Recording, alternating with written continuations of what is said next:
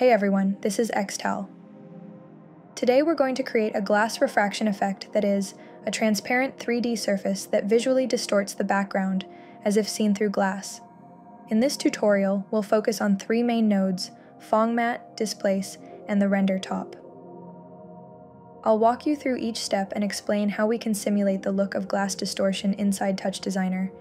Visually, it's going to feel like a piece of glass or ice is warping the background, giving us a realistic and dynamic look. Let's get started. Let's start by adding a box soop.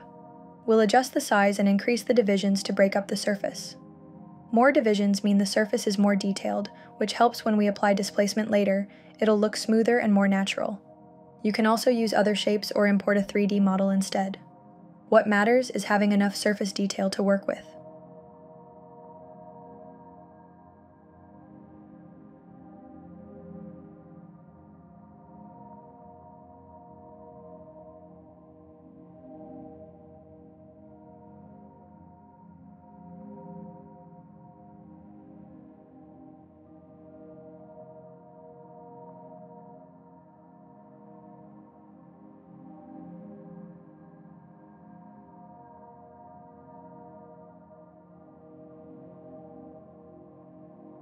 Next, connect a wire soop to the box.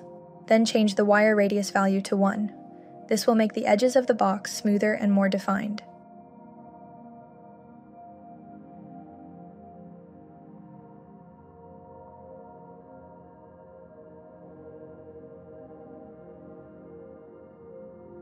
Now connect the geo to the wire soop.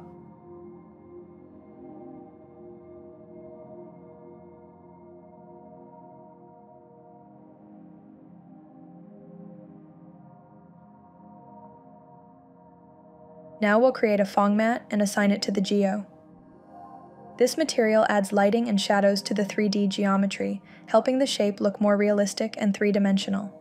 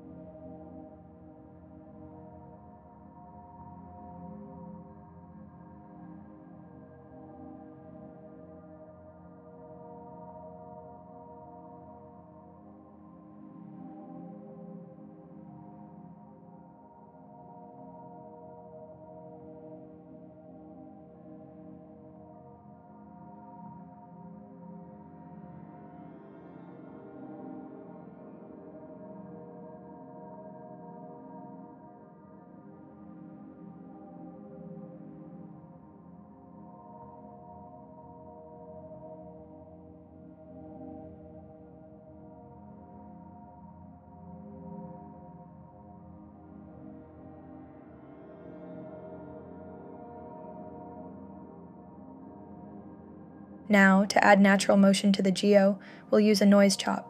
The noise chop generates random, non-uniform values over time, which we can use to drive deformations on the geometry surface. By applying this noise, the refraction effect becomes more dynamic and alive, moving away from a static look to something more organic.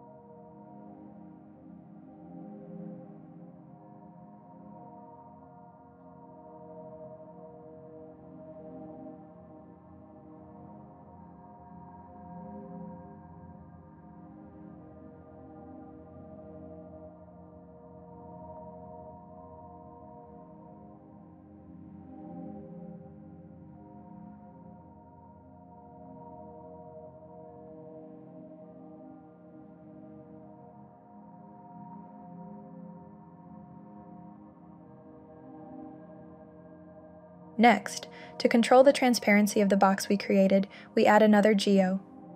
This additional geo lets us adjust transparency in the material or apply alpha blending effects. Controlling transparency like this helps create a more natural, glass-like look. Connect a constant material to Geo 2 by lowering the alpha value in this constant. You can make it transparent for now, adjust it roughly, then fine-tune after seeing how it looks combined with the background.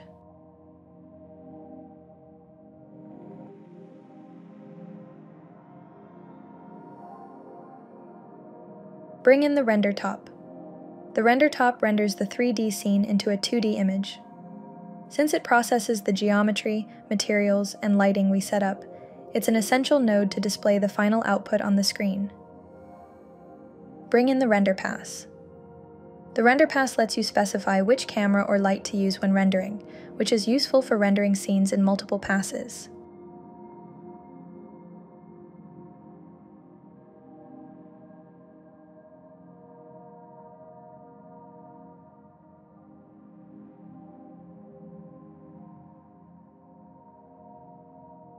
Connect Geo 2 to the geometry input of the render pass.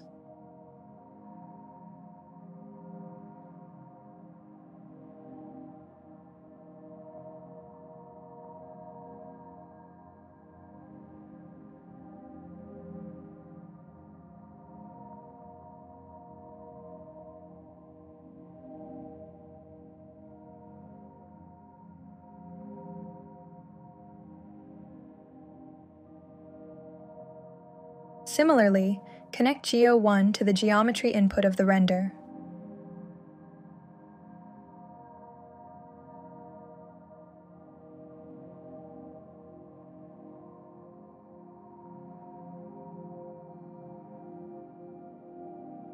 Connect the noise we created earlier to Geo 2, adding motion to the text and tie channels of the Geo.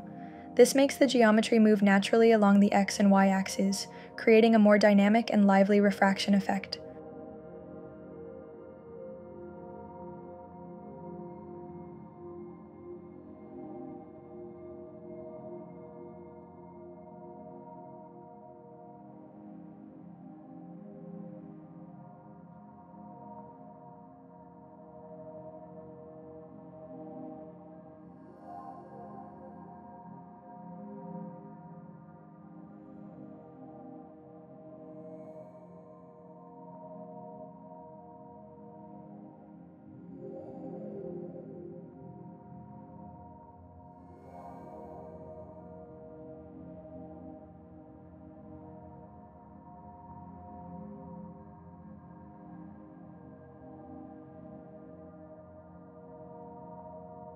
Connect a Displace top to the render.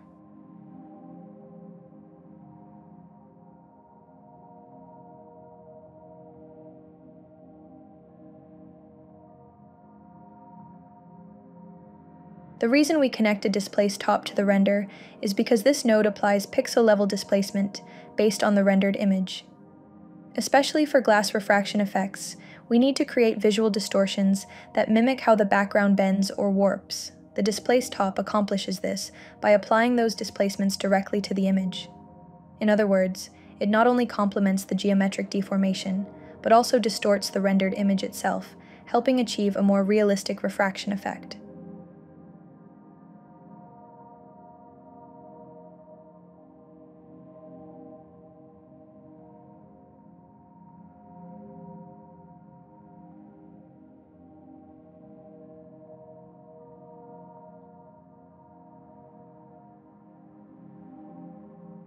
Bring in an image or video to composite under the glass box. I'll use a video showing a forest to enhance the realistic feel of the glass refraction effect. The original video has a strong, vivid color tone, so I'll use a monochrome top node to adjust the saturation. This helps soften the colors, making the video look more natural and blend better with the glass refraction effect. Then, connect an Intop. The Intop is used to import images output from other comps or networks. In this glass refraction effect, it lets us bring in the adjusted video or image so we can connect it to other nodes or perform further processing. In short, it's an essential node for managing multiple sources flexibly and keeping the image flow clear in complex networks.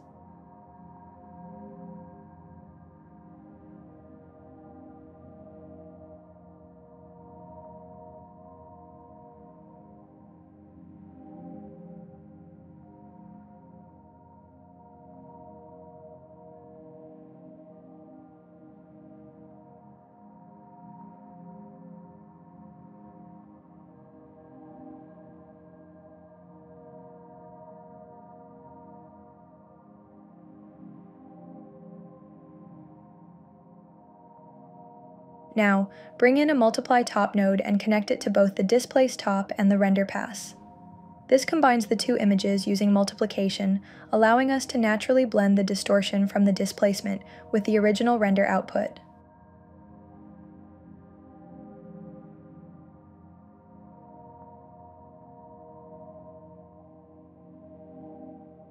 Finally, use an overtop to composite the glass refraction box over the background video one more time. This step helps blend the distorted box edges naturally with the background, creating a visual effect that mimics how light bends through glass. It also enhances transparency and reflection, resulting in a more realistic outcome.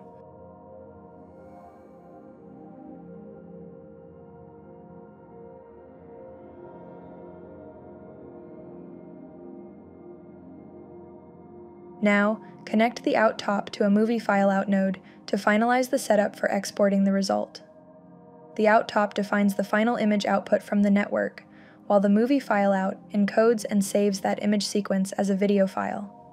Once this step is done, the glass refraction effect is fully complete, and you can render the final result to use in interactive visuals, video content, or poster designs. Make sure to also check the export settings like resolution frame rate and codec to ensure high-quality output.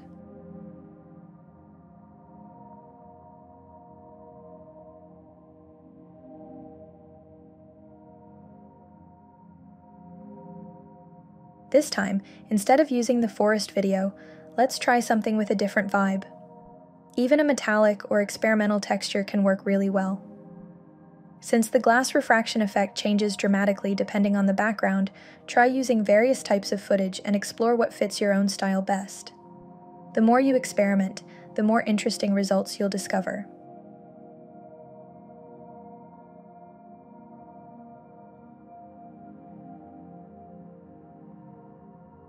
Today, we created a 3D refraction effect using TouchDesigner, mimicking the look of light bending through glass.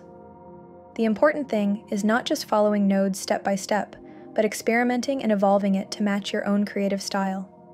This technique can be used for posters, videos, or interactive visuals, so feel free to reinterpret it through your own visual language.